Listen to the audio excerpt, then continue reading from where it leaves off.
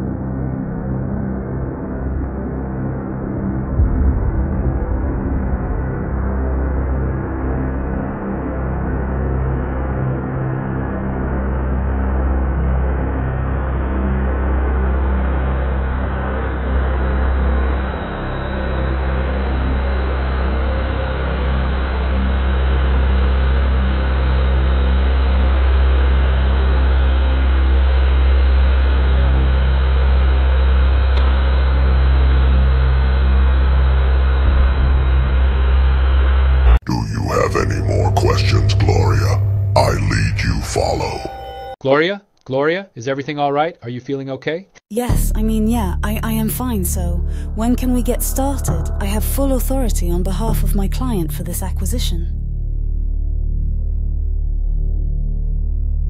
My client, this is just a number to them, a trifling detail.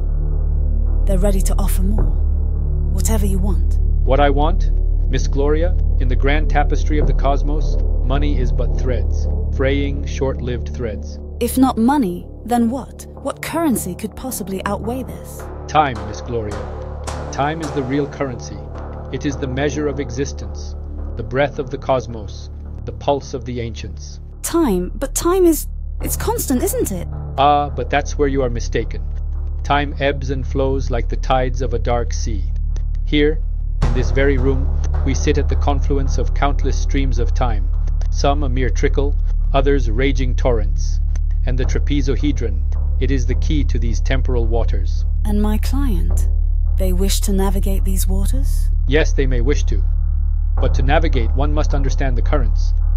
Does your client understand the weight of time, the burdens it carries, the gifts it bestows?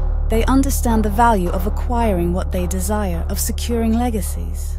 Legacies, a mere blink in the eye of eternity. But if they must embark on this quest, tell them to be prepared. For time, once given, cannot be reclaimed, and the cost of wielding it is often irreversible. Miss Gloria, the void itself has offered you a mere glimpse of its boundless madness and chaos, a testament to its awareness of your pursuit.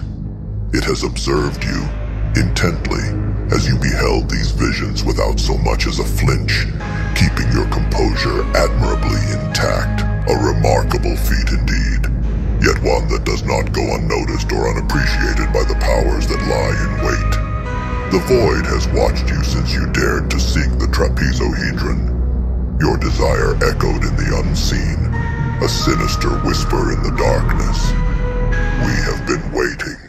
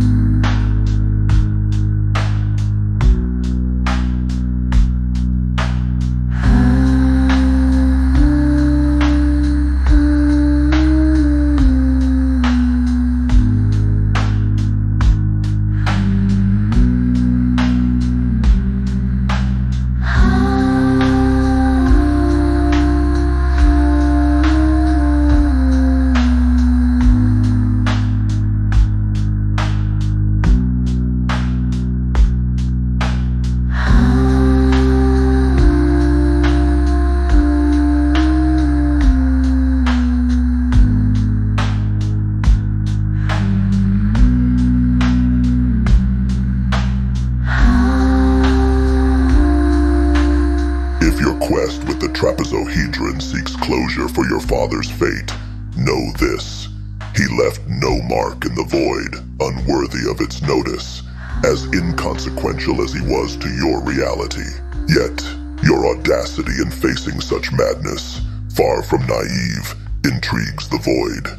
Your contempt, veiling deeper ambitions, is unlike anything it has observed in mortals. Now the void itself grows curious. What is it, truly, that you desire?